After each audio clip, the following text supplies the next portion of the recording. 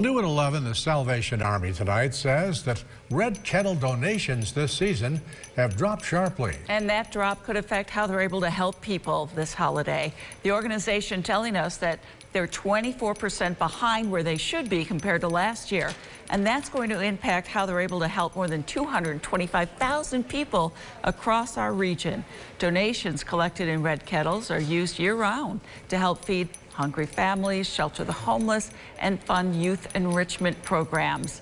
The Red Kettle campaign ends on Christmas Eve.